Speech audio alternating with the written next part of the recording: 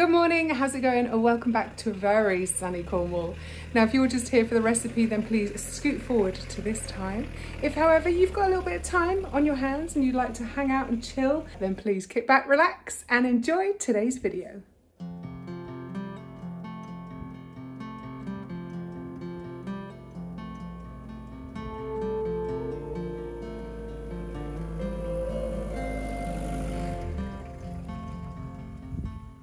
Gosh, that's bright.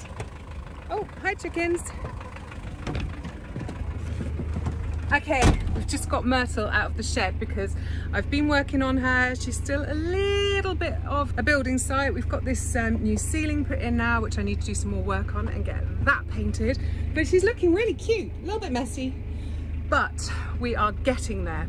However, today we've actually got friends visiting. It's the bank holiday weekend here in Cornwall. The sun has been shining all weekend and it's been really lovely. So we've got friends here, and Kwoklyn, a lot of you are actually going to recognise him from the TV. He's like a TV celebrity chef. He's been cooking for Johnny and me all weekend. It's been amazing. We're so full.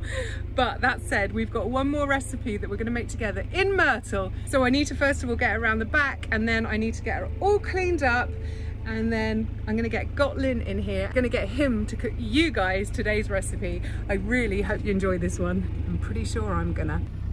So the van up ahead, that's actually Kwoklyn and Joe's new van. She's called Bessie, and that's what they've been staying in this weekend. And there's Johnny's van. Oh, I just need to, hang on. Oh, there's a big lump there. There we go. And can we just take a moment to appreciate how damn beautiful the weather is today. For a bank holiday weekend, it normally just hoofs it down all weekend. But look at that, not a cloud in the sky.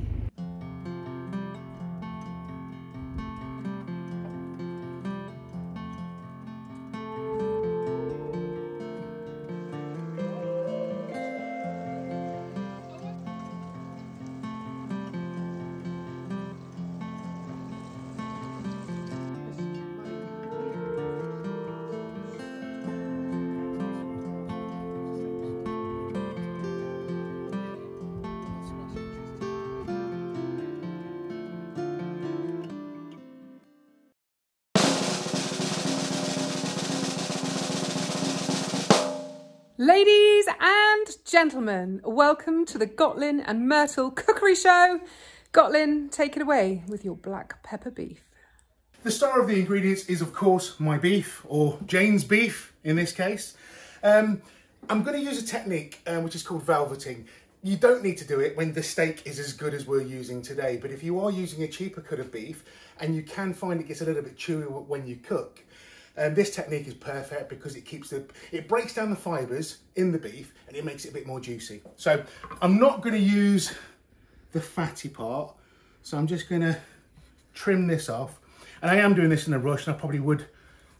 I lost a little bit of meat there, but it's fine. Just put that onto one side. So I'm just taking this off first of all. I'll do the same on this one. There are 4 of us eating this later, so 2 steaks will be more than enough for 4 people. Another trick you can use when cutting your beef and to make sure it's really tender is that we cut against the grains, but I'm cutting it at an angle. Now what this does, it shortens the muscle fibres, making sure that the beef is really tender when we eat it, and especially with the velveting technique, we've just got an added bonus. So they're approximately ½ centimetre thick each slice. Now I have a nice big bowl, so I've got one mucky hand, one clean hand. So with my mucky hand, in goes the beef. I'm going to add approximately a tablespoon to 2 tablespoons for 2 steaks of oyster sauce. Now for you gluten-free guys out there, this is gluten-free oyster sauce. So there's no wheat product in there. So if you can get hold of this, so if you are gluten or celiac, you can use this recipe. I'm going to add approximately a heaped teaspoon of corn flour. Now the corn flour is just going to help those fibres relax a little bit. Now this is black pepper beef, so I'm using black pepper, and I want approximately a tablespoon of black pepper. Now it sounds like a lot, but we are cooking black pepper beef. So that's approximately a tablespoon. And now what you have to do is get your hand in. And you want to massage this together so it's well incorporated. And every single piece of that meat is coated with oyster sauce, corn flour, and the black pepper. The last thing you have to do after this stage is be patient. This will take a minimum of 20 minutes. Ideally, leave it for 2 hours. You don't need to pop it in the fridge because you are going to be cooking it in 2 hours. If you're doing this the night before, obviously cover it with a bit of cling film and pop it in your fridge. And then before you cook it the following day, just let the meat come back up to room temperature. All right, we're just loading the van up with all the ingredients. This is the beef that has been marinating for a little while. And then I'm gonna swap seats with Kwoklyn and he is gonna cook you guys up a tremendous feast. I'm very excited about this one. Oh, here he is. Hello. Hi, gorgeous. You all right? You excited to cook in Myrtle? Yeah, can't wait. I think I'm maybe a little bit more excited than he is. Right, I need to find you a wok, right? Yes. This man. A spoon he and needs a lid. A wok, a spoon and a lid. I'll be right back. There you go, chef. Oh my God, that is so heavy. Don't give it me with one hand. Oh my goodness. It's fine. Oh, can you manage? He's got a bad back at the moment. Sorted. Happy, happy? Lovely, lovely. You know what? I am so excited. I'm finally in Myrtle and I'm cooking for my lovely friend Jane and Johnny. Whoop, whoop. Wok's on, and as you saw earlier, we velveted the beef in black pepper, oyster sauce and corn flour. So that's been doing its thing for the last 2.5 hours now. So in true fashion to this YouTube channel, we're going to do everything in one wok. So I'm going to cook the black pepper beef, we're going to pull it to one side, we're going to pop the rice in, whack a lid on, so just 2 or 3 minutes and it'll be nice and warm. And then we've got a full meal for 3 people. We're using only one wok and a wooden spoon. Now, I don't know if you can see, my wok has started to smoke. In true fashion to all Chinese cookery, everything is ready. So I'm not going to be like hunting around for ingredients. My onions, my peppers are chopped. I've got everything ready here to hand. So we can start cooking. This is avocado oil and you're going to need about 2 tablespoons. Now it might sound like a lot, but remember there's 3 people. Now, the beauty of avocado oil, so my lovely Jane tells me, it's got a really high smoke point. So therefore, it doesn't deteriorate as we're cooking, which is really good. Now, like I said, my wok is hot. Now, this may sizzle and spit a little, so do be careful. We're going to pop my onions in. I'm possibly sat in exactly the wrong place because look, people, there are bare feet right down here. And now that I've got the onion covered in the oil, I'm going to pop in my peppers. Now, I need to try and get the heat into these, and it might sound silly, but the whole point of stir frying or cooking in a wok is that we're trying to inject flavour. Now, we can only inject flavour if our wok is red hot. So, as you can hear, it is sizzling, but it's not sizzling loads. So now that everything's covered in oil, I'm going to leave it alone because I need to try and get that colour or that caramelisation, which is really important.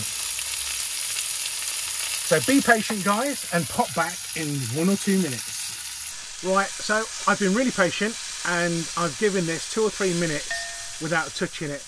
I don't know if you can zoom in, but you can start to see now that we've actually started to get a caramelisation onto our vegetables. Now it's really important that we try and get as much flavour out of each of these ingredients. Now I have got flavour and they're starting to soften. I'm just going to clear a little bit of a well and I'm going to take this marinated beef, or say velveted beef really I guess it is, but it is marinated, and I'm going to pour this into the middle. Now what I've got to try and do, I've got to try and fan it out so I've got a single layer that's in direct contact with the wok. Now this is what's going to sear the meat. Now the beauty of cooking in Myrtle is it teaches you patience. I haven't got this severe heat that I would normally have in a Chinese kitchen or even on a home cooker at home. So I've got about a single layer now. All the veggies are pushed up to one side and I'm just going to let that beef seal. So exactly the same as the onions and the peppers, I just want to get that caramelisation, which is really important. The caramelisation is the natural sugars that are in the meats and the vegetables, so it's going to give it that sweetness and that depth of flavour that you wouldn't get if we tried to rush this. Remember, this is stir frying and not stir boiling. So have you ever cooked in a camper van before? No, I don't. You know what? No, you Are know you what? popping your cherry? I think I am. How exciting. I think I am. We used to go caravan. As children, we went away in a caravan. Yeah. But my mum did all the cooking because obviously we were kids and we were out playing and stuff. So our typical caravan dinner would be a pot of sticky rice with Chinese lapchung sausage, dried shrimps, dried squid, and diced spam, all mixed into it and boiled.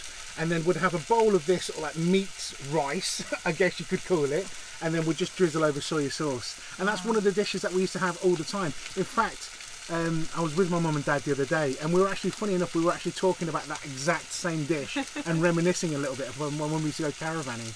So you know, this is the 70s and 80s, and we looked like Chinese gypsies, no word of a lie. So. When did you start cooking, Kwoklyn? I've been cooking my entire life. My mum and dad have had restaurants since I was born. So I've always been kind of like involved in the restaurants and takeaways. Don't worry guys, if it is sticking a little bit. This is a really heavy wok. It's a posh one. I don't know if Jane can zoom in, but it's a Le Creuset or something. Le Creuset, monsieur. Le Creuset, and it's solid cast iron, isn't it? It is. So you wouldn't normally cook on a cast iron wok? No, normally you tend to find with a normal traditional wok, they're very thin. So they're beaten sort of like carbon steel. Yeah. And then obviously this has got a lovely patina, so this is pretty much non-stick. Now I appreciate we are sticking a little, but that's only because it's been sitting there. But you know, it's just one of those, it's going to add the flavour. And again guys, I'm going to fan it out, and I need to try and cook off some of this moisture that's naturally accumulating in the wok now. Alright? Because, you know, like I said, we're not boiling, we are trying to stir fry. And it is difficult when we're cooking on this little tiny flame. But again, you know, it's one pot cooking, and we're in a camper van in a beautiful part of Cornwall, so I'm happy. I'm pretty sure Jane's happy. She's going to be very, very happy in a minute. And when Johnny tucks in, he's going to be happy too. What beef did you use, Kwoklyn? Can you remember? Yeah, this is a beef steak. It was a beef steak. I can't. Was it a sirloin or was it? I think it was a couple of sirloins. Yeah, wasn't it? I think it was. Now you don't have to use sirloin steak when making this dish. If you use the velveting technique, you can use a cheaper cut like a chuck steak or something. And again, the whole point of velveting is just it helps break those fibres down. Again, especially if you cut them against it, cut it against the grain. And you know, it should be juicy, it should be tender, but we'll see, I guess, when we start tucking into this later. Okay, at this point, guys, I'm going to add a splash of soy sauce. For you guys out there that are gluten-free, we are using gluten-free soy sauce. Obviously, you don't have to use this. And for this dish, I'm going to add approximately 2/3 of a tablespoon. Oh, actually, you know what? A tablespoon of soy sauce. Now, Chinese cooking is all about to taste. I can't get this, you know, I can't tell this enough, really. When you buy my cookbooks, and I do hope you go out and buy one of my cookbooks, and there are 3 out there at the moment, there are recipes and they are measured out. Now, you will get fantastic results from those recipes. But some people like dishes more sweet, some other people might like it with a little bit more of a twang to it. So therefore you've got to adjust the seasoning. So it could be a little bit more salt, or a little bit more vinegar, or a little bit more sugar, or even a little bit more oyster sauce or soy sauce. So again, use your sort of like, you know, use your taste buds as you know, and then you're going to create a dish that you're going to love. Oyster sauce, I'm going to add approximately 2 tablespoons. This is gluten-free oyster sauce. So for you celiacs out there, you know, and again, I've said 2 tablespoons, there might be 2.5 tablespoons there. For me, cooking here now, that looks about right for the dish that I'm cooking, okay? So if you were cooking this on a home gas stove, this isn't as hot, I can tell that it's not as hot as you would normally want. Would you want that at full whack? Yes. Again, really hot? Yeah, when you're cooking Chinese food, it's all about temperature, and you want to get it as hot as you can, and you keep it up at full whack pretty much until the end of cooking, really. I am going to add a little bit of sugar. Now, in all the restaurants and takeaways that I've worked in across the UK, and I've worked in takeaways in Gosport, I've worked in takeaways up in the north, and definitely the Midlands where I'm from. Sugar is added, and not only for the sweetness, but also to create that extra texture in the mouth. So you kind of like get that. It kind of like helps the sauce thicken. You know, it's a weird thing, but you definitely know if it did or didn't have sugar. And I'm not going to use loads. I'm going to use 1 pinch and 2 pinches of sugar. Now this is black pepper beef. and I'm hoping that I've ground enough now. Now we did velvet the beef already in black pepper, so there's quite a lot in there already. But I'm now going to add another teaspoon of black pepper, and I'm going to save just a little bit at the end, just so when we serve the dish, we're going to pop that over the top. Myrtle the camper van is smelling incredible right now. Oh my God. Wow. And because we're going to want it just a tiny little bit more saucy, you can either add vegetable stock, beef stock, chicken stock, or plain drinking water. And I'm just going to add a little splash of water just into the sauce. We'll give that a mix. This is weird. It's like I'm 7 years old and peering into the wok over the cooker because I'm in a seated position.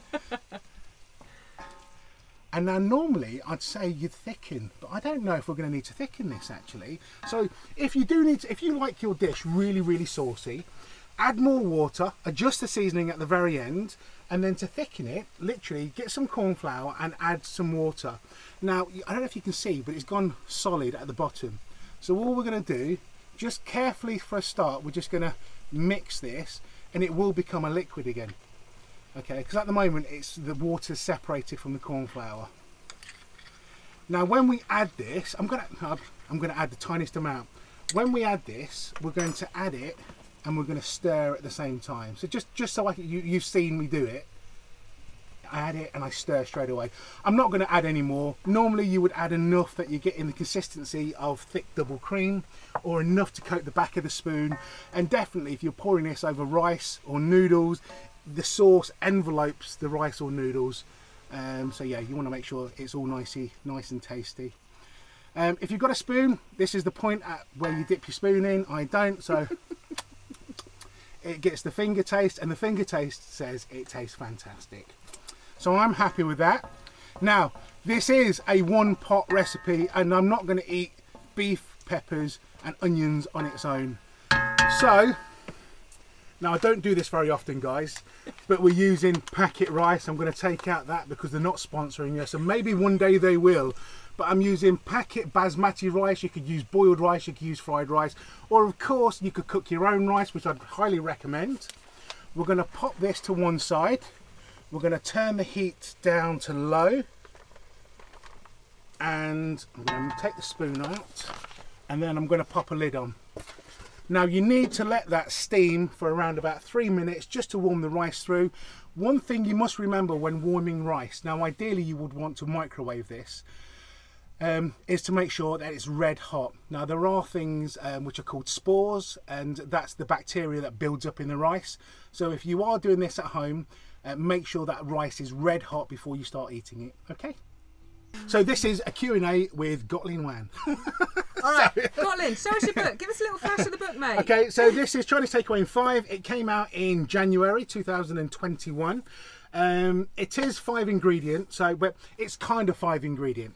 So the idea behind it was that you use 5 main ingredients to create the dish, and then you can have up to 5 store cupboard ingredients. So let me just choose one. This is random, eyes closed. And condiments. No, I don't want condiments. So chili ginger crispy tofu. Oh, show us the picture, mate. Look at that, people. The picture, guys. So look. I'm very lucky that I've got a fantastic publisher called Quadril, and they only use the very best. Now the guy that took this photo, his name's Sam Folin, absolutely phenomenal photographer. He's done 3 of my books, and he's shooting my 4th book. That's a little insight for you guys, and we're shooting the 4th book in July. So going back to the recipe, you can see we've got ingredient number 1, number 2, number 3, number 4, number 5. But then at the bottom, there's also 3 store cupboard. So most people will have vegetable oil, light soy sauce and sugar in their store cupboard. Yeah. So technically it's 8 ingredients, but we've only had to technically buy 5 essential they are essential ingredients really to create the dish. Okay, so that's Chinese Takeaway in 5. I've also got, for you veggies and vegans out there, the Chinese Takeaway, the Veggie Chinese Takeaway cookbook, which came out in January 2020, and my first book, which is called Chinese Takeaway Cookbook, came out in January 2019. Now the red book is all your classics. So we've got the shredded crispy chili beef, we've got the hot and sour soup, we've got the shredded crispy chili duck, Oh, not chili duck, shredded crispy Szechuan duck, sorry. There's the Lohan mixed vegetables, there's the chicken chow mein, there's the fried rice. Jane is literally licking her lips and she's drooling as I'm talking, as am I. So yeah, and then that's kind of like what I've been doing. For you guys that have got Amazon Prime account as well, you can check out Chinese Takeaway Kitchen on Amazon Prime. If you have a Prime account, it's completely free to watch. Or if you're currently on furlough or you don't work during the week, check me out on Channel 4 on Steph's Packed Lunch, where I'm a regular chef there too. Are we ready, guys? So now the rice hopefully should be red hot. The sauce is bubbling away. And oh, YouTube, are you hungry? and before we serve this, guys, what I'm going to do, I'm just going to give this a tiny, this is black pepper beef, remember? Get out! We're just going to give a little tiny flourish of black pepper over the top. I'm going to get you a piece. Stop being so bloody impatient. Johnny, he's calling me impatient. Really? Don't like me? Let me get you a bit that's been sitting in the sauce for a second. Oh, look, it's going to be hot. You ready? Big mouth. Big mouth. What's he trying to say? Hot. Mmm. Is it nice? Is it? Let me. Oh my goodness me! Guys, if you eat meat, you have to try this one. Wow. That's not bad, is it? Not bad. Oh my god. Kwoklyn has cooked for us all weekend, and that is my favourite so far. I might not let you go home. You can stay and be my personal chef. I'll put this over here. Come on then, guys. Let's clamber in the back, everyone. Jump in.